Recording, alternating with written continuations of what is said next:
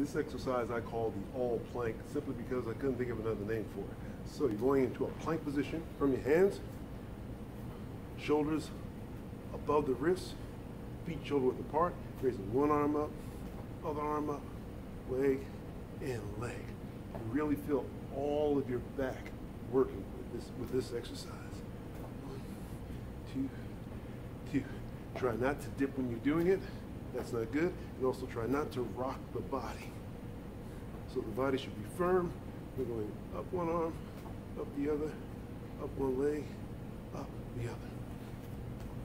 You really feel a lot of power in your glutes, your hamstrings, your back, your upper body. This really is a great, great exercise.